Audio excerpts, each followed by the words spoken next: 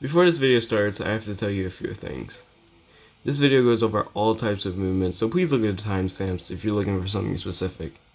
Shout out to PolariTOON for giving me a list of all these movement types. If you enjoyed the video, please consider subscribing, and I hope you learned something.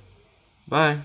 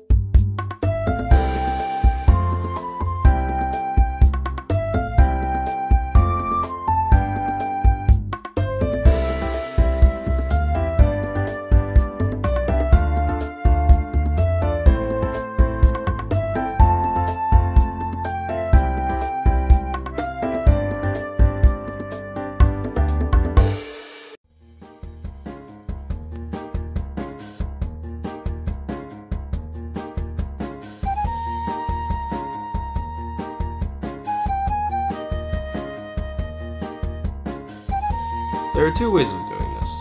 The first one is simple. You just jump, dive, and jump again.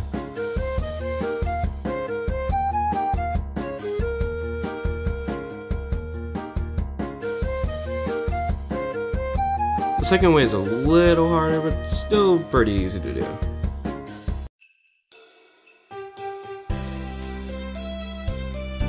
In this way, you're supposed to dive and then move your joystick backwards. There are some downsides to this, however. When doing this, you cannot dive or belly stomp again until you've hit the ground. But it does stop all of your movement, which the other one does not.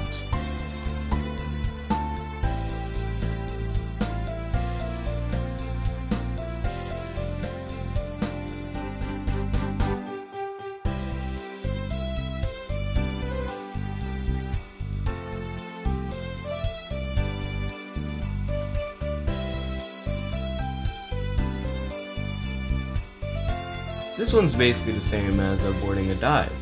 Just do a double dive and add an extra A, or move the joystick backwards, your pick.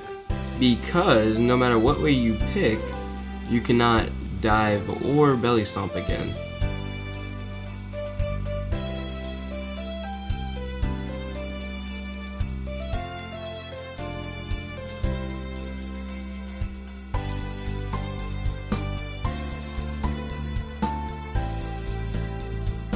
This one is pretty simple. All you have to do is stop holding B while doing a belly stomp. Keep in mind that if you are falling, you can only do one jump instead of two.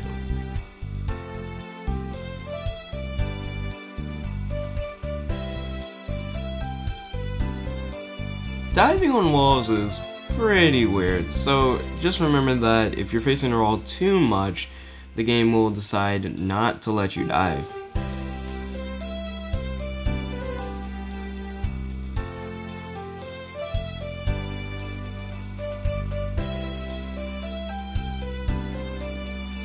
This one is another weird one. You can open a cage by punching or diving into it, but the weird part is that sometimes you bonk into the cage instead of actually getting the bear. I don't really know why this happens, but it seems to happen way less when you get lowered to the cage.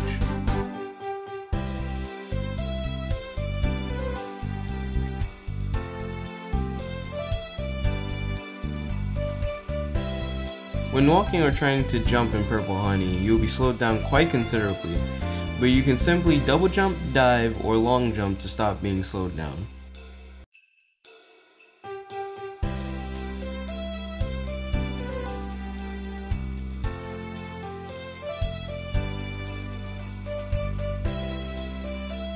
When walking on ice, it makes you very slippery, and long jumps are basically useless.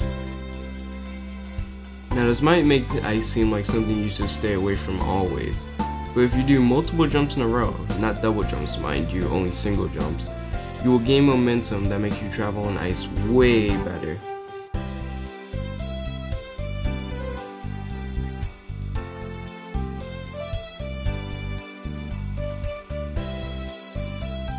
You can slide by just diving and not jumping up. This doesn't have a lot of uses, but if you're going downhill, this makes it way faster.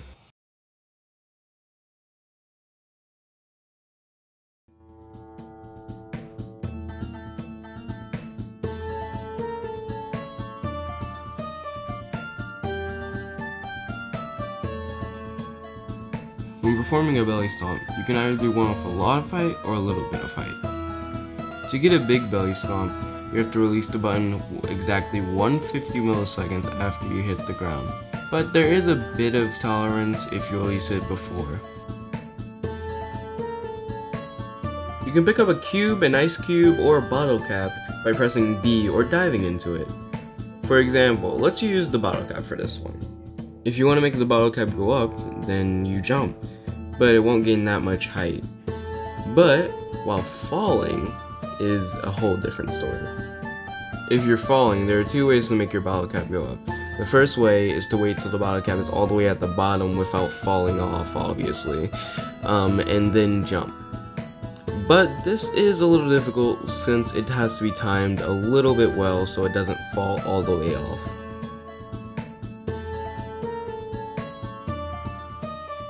The second way is to jump about halfway when the bottle cap is descending. About here. The sides and down are pretty self-explanatory. Just go left or right to go left or right, and don't jump to keep the cap down.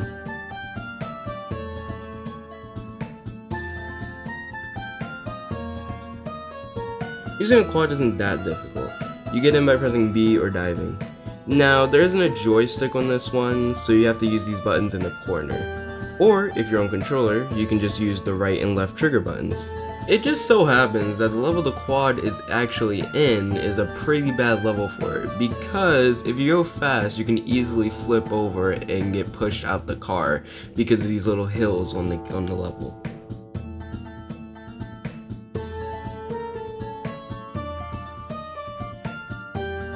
Press the back buttons in midair to stop your speed, but don't hold them for too long because then you'll flip backwards. I recommend testing this out for yourself to get a feel on it. Alright, on to the airplane. If you ever used a wing cap from Mario 64, this is very similar. To go up, build up speed by going down and then swoop up and repeat. Simple as that.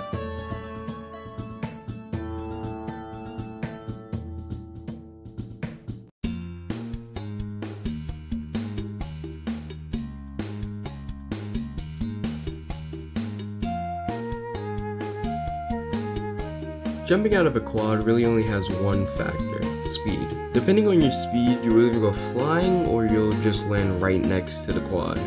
Again, pretty simple compared to the other ones. However, the airplane gives no speed at all, no matter how fast you're going.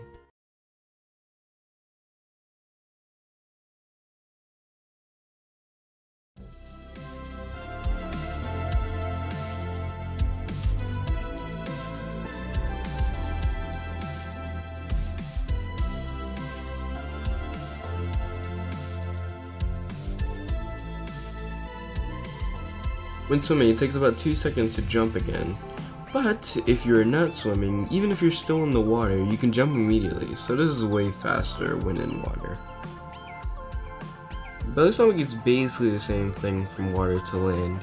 You can still do the same big and small belly stomps, and they give you the same height. I mean, it sort of little floats a little bit, but it's the same height, so yeah. And that's most, if not all, movement types in SBA. I hope you learned something from this video. If you did enjoy, please subscribe and like, it really helps the video out. I have 2 other SBA explained videos if you want to check them out. They're on the screen right now. Yeah, I think that's it. See ya.